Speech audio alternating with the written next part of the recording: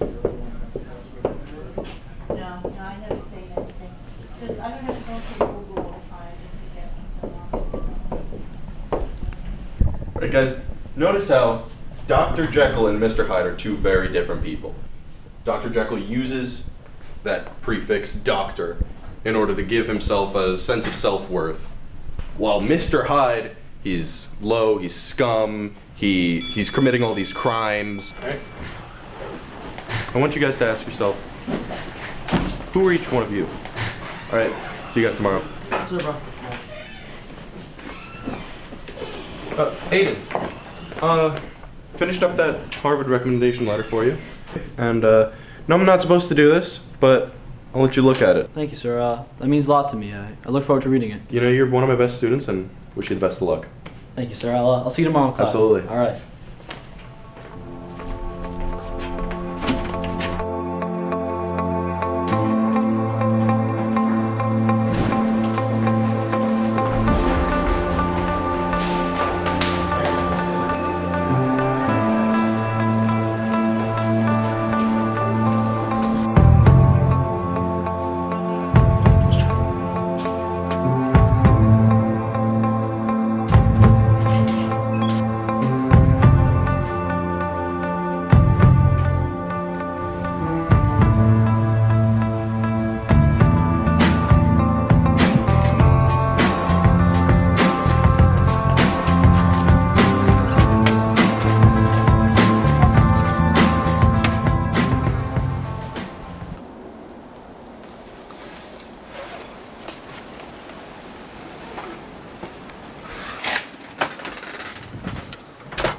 Hi, Mama. Oh, hey, honey. How are you? Good, How was your good. day at school? It was good. It was good. Mr. I.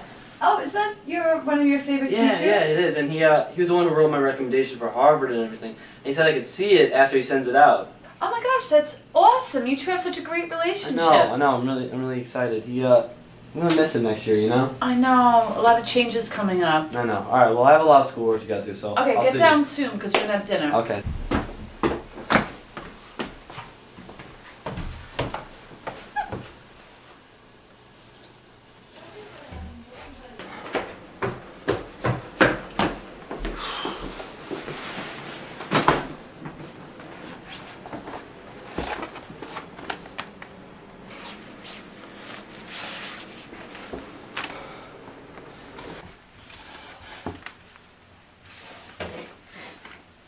Hello again, Agent. We need you to take out a high priority target.